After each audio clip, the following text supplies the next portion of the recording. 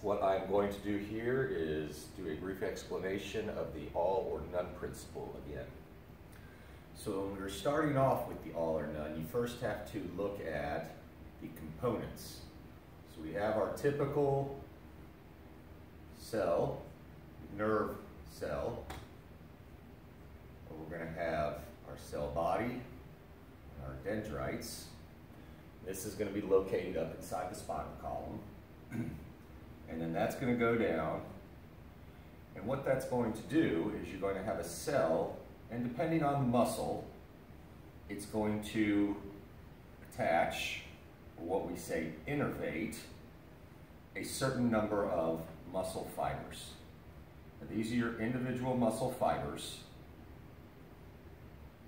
of which there are millions and millions inside your body.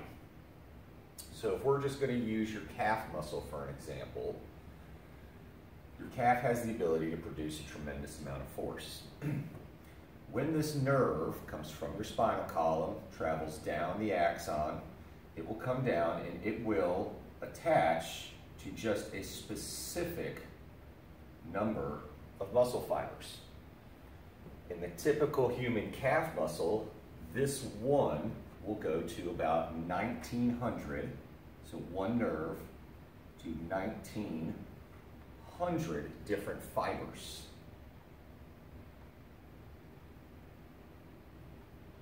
Nerve to fiber.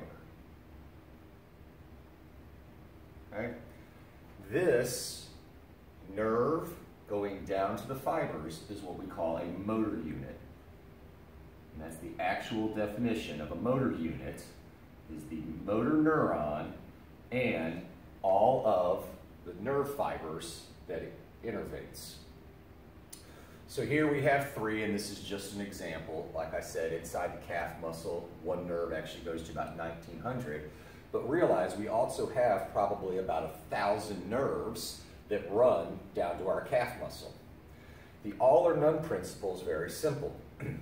What it means is that when this nerve right here receives a high enough impulse, it will send a signal down the path to all of these fibers, every one that it touches. And if this impulse is high enough, it will turn on or activate all of those fibers at 100%. Okay? So every single fiber that this touches activates at 100%. If it does not get a big enough threshold, it will deactivate or be inactive completely. And we will have a 0% response. So when this activates, it either activates all of them at 100% or does not activate them at all, and we have a 0% response. So that is referred to as all or nothing. Okay? And that's the principle of all or nothing. The alpha motor neuron, the nerve, will come down, innervate the individual muscle fibers, and if it receives a big enough impulse, in what we call reaching threshold, and if it reaches threshold, it'll send a signal down and will turn these on all at 100%. There's no middle ground, okay? If this activates, this gets turned on 100%. If this deactivates, it's at a 0%. We don't have any scenario where the individual muscle fibers themselves will only turn on to either 50%, 75%, 25%, something like that. It is all of a response or nothing. So the way that we grade force, okay, the amount of force I need to be able to jump versus walk that comes out of my calves is greatly different. I need much more force when I'm trying to jump from my calves than when I'm trying to walk.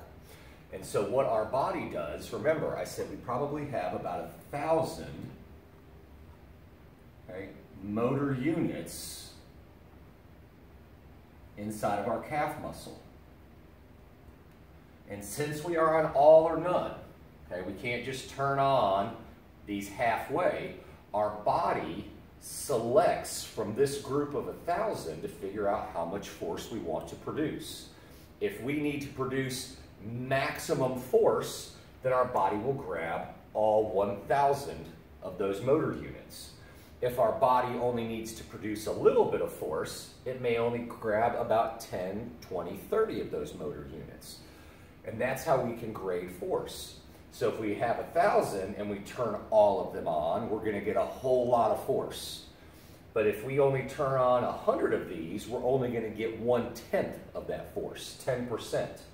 Okay? So if we need 50% force production, total force production out of our calf, then we'll end up grabbing about 500 motor units. Motor unit. Okay? Just using these numbers. This is not fixed numbers. Okay? Across the human body, the number of motor units per muscle that we have. The bicep's going to have a different number of motor units than the tricep, different than the quadriceps, different than your calf. All right? But in this scenario, if we needed 50% power out of our calf, then we're going to get 500 motor units because they'll all turn on at 100%, and then that's how we'll get our 50%. All right? If we only needed 10% force, then we would only have to turn on 100 motor units.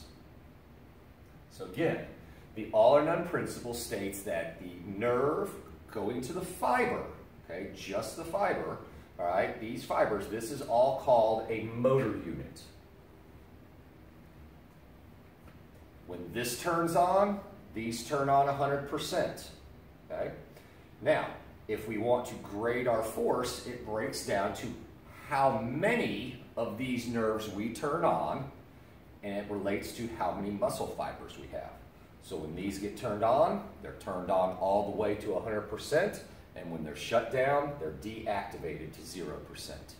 And the way that we develop force within the body is our brain figures out how many of these we need to recruit in order to get to the right type of force production we need.